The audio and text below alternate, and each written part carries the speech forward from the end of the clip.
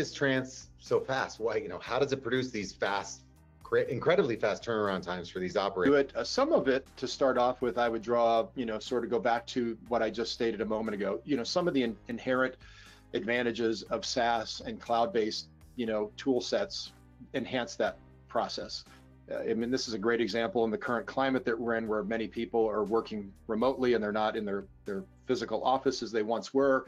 This type of tool just makes getting access to doing your work that much easier in the sort of social, cultural climate that we find ourselves. So that's the first piece. The other piece that's huge is the speed and the accuracy of the speech-to-text technology. And this goes back to what I referenced in, I think, one of the earlier questions, how we philosophically deal with speech-to-text, and we use multiple engines and we optimize those engines based on their performance, and we're constantly evaluating those engines' performance. So not only do you not have to do it manually, which is a colossal savings in time in terms of manual transcribing of content, that's being done automatically, and the work that's being done is highly accurate. So again, with good quality content, we typically and very uniformly see results coming from these speech-to-text engines that are 90, 95%, sometimes even higher in terms of their accuracy. So that's another giant efficiency boosting, part of this whole equation.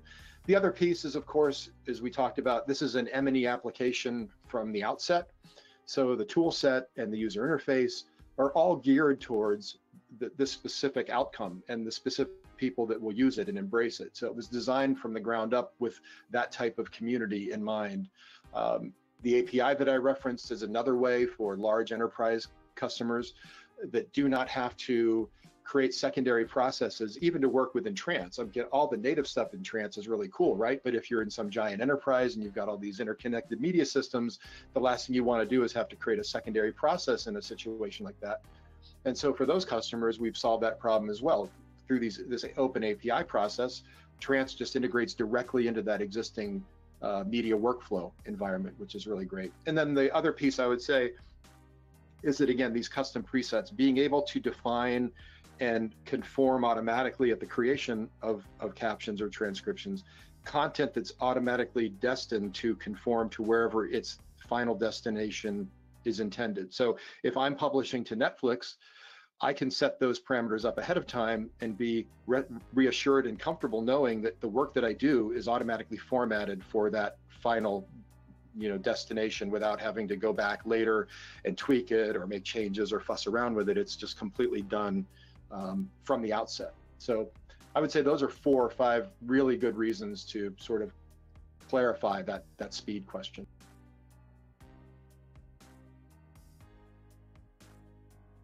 Well, there's a number of them that we use, and we're open to any number of current or even new speech-to-text engines that exist. Digital Nirvana is not interested in recreating the wheel. If there is technology in the market that is companies that are expert and have mastered that technology, then it's incumbent upon us to, and we think smart, to leverage those best of breed products. So there are a number that we employ today, and we rely on them in the context of my previous statements, measuring the ones that work best and applying the ones that perform best based on language or asset type and so forth. And that's just an ongoing thing that we do in the background through our machine learning and other, as you might say, secret sauce of how we make Trance do what it